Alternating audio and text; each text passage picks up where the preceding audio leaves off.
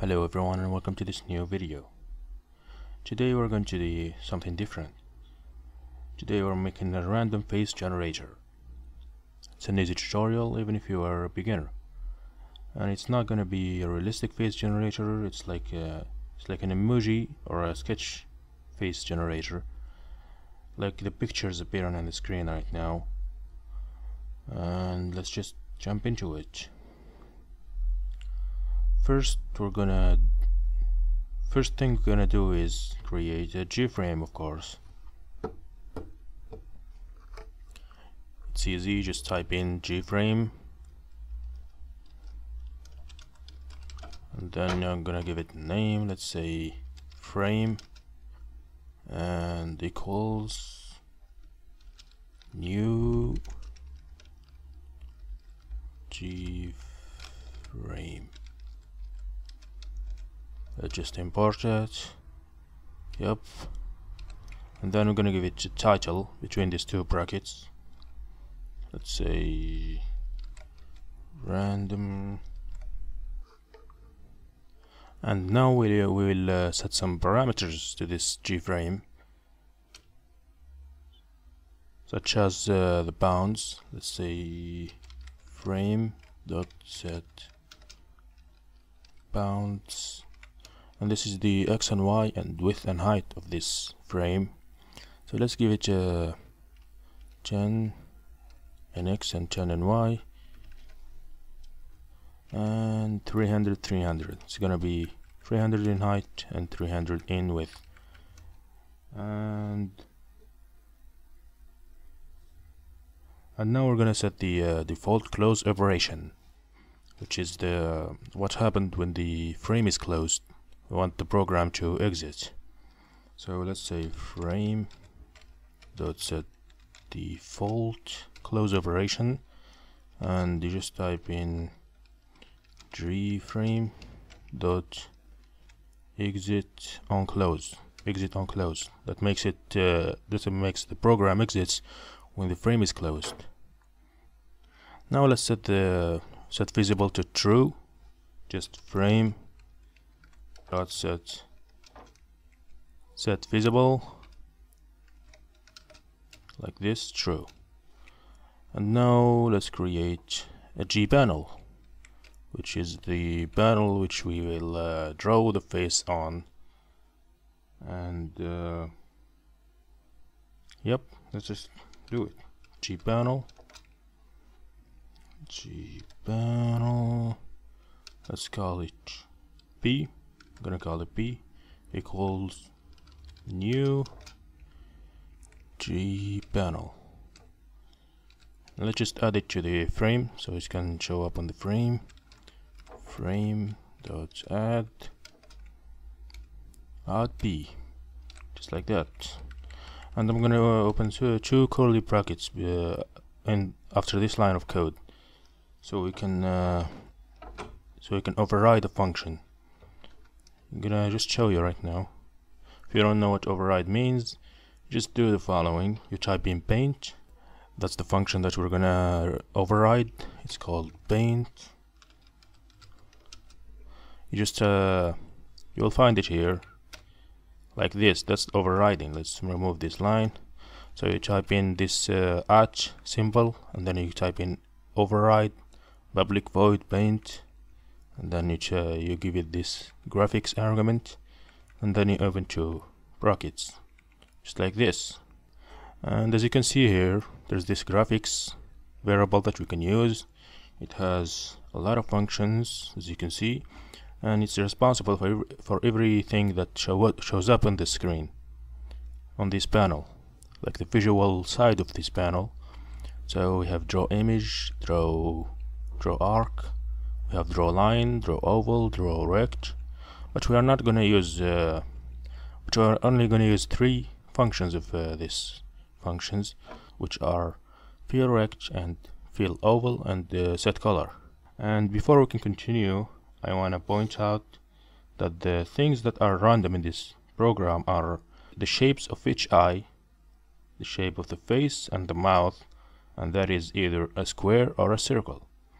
And another thing is also random, and that is the color of each one of these same shapes. And to determine whether a shape is square or circle, we need a random boolean that if it's true, the shape is something, and if it's not, the shape is something else.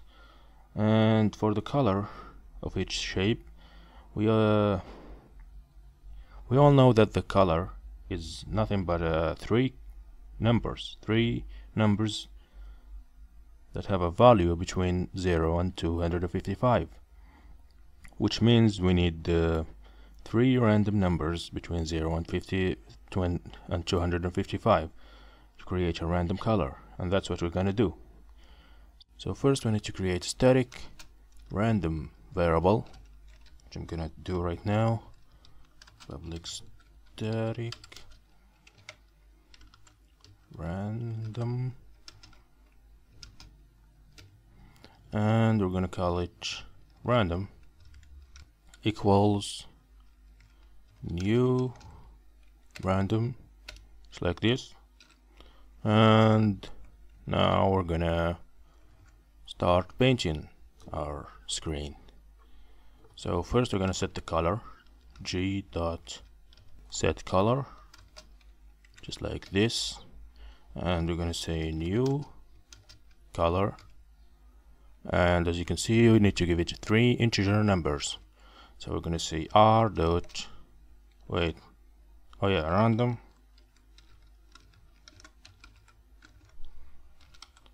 random dot next int, and it's gonna be the maximum value is 255, and we're gonna just copy this and make it the same on the other two numbers, this one and this one.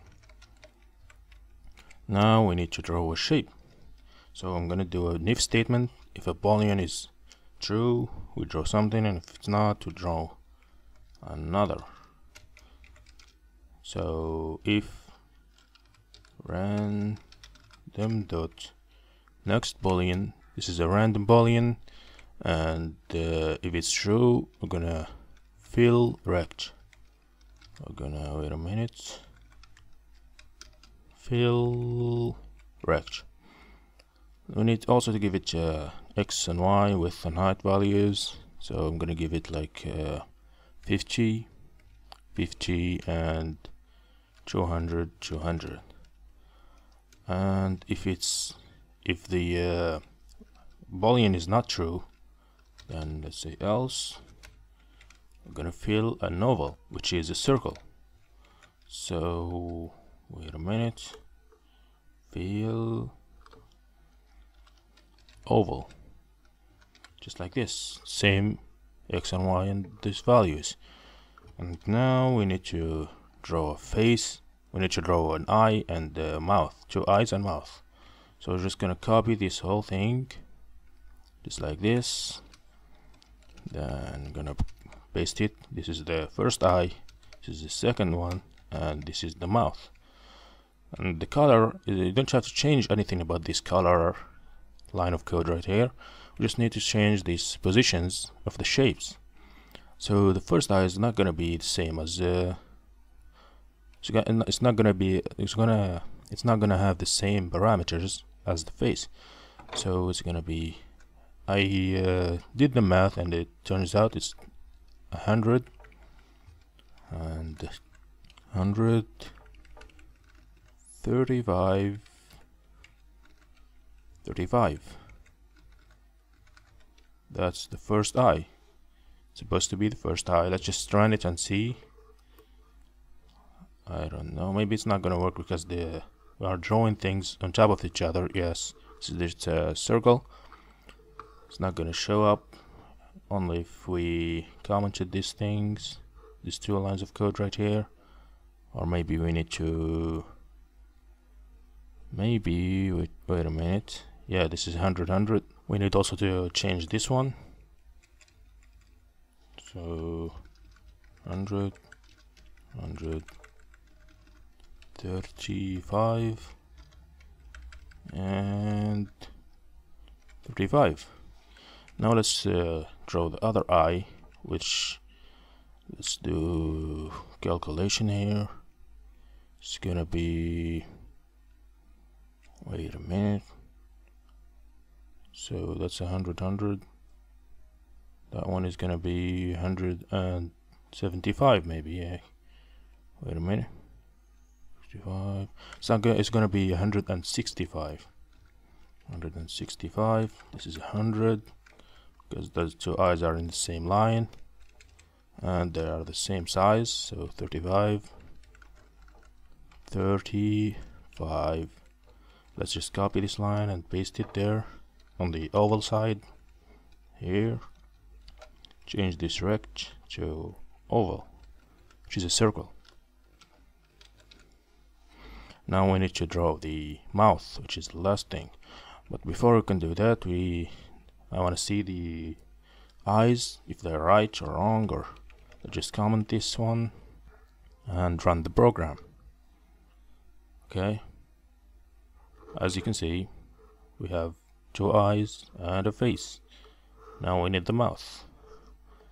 Now we need to draw the mouth, which is, I think, 110 and 160, and it's gonna be an 80 in width, and I'm gonna make it a 20 on the height, and here it's gonna be 80. It's gonna be the same, just an oval. Shape is changed. Okay, 60 and 110. Now let's run it and see. As you can see, everything is working fine. Maybe the mouth, let's just lower it a little bit. It's kind of too high. I'm gonna make it 100 and maybe 70 or 80.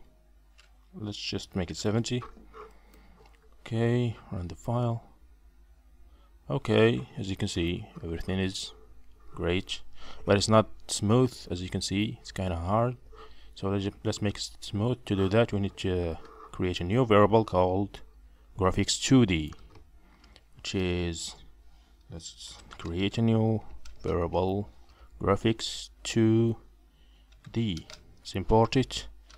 Let's call it G, and we're gonna make it, let's change this one, make it G2, and this new variable called G is gonna equal to G2.create, just like this. Now we need to cast the this variable because they are not the same type. So graphics 2D. Okay, we're done. Let's just try it out. Okay, it's not that smooth. Oh yeah, we need to set something to this graphics 2D. It's just need to type this line of code, g.set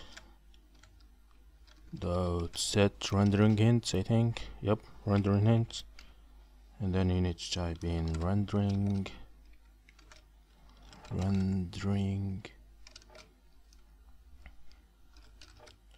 hints, and let's just choose this one. Wait,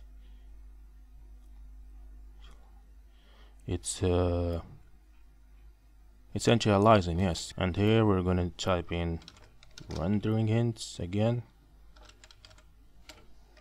dot value anti-aliasing on, this one.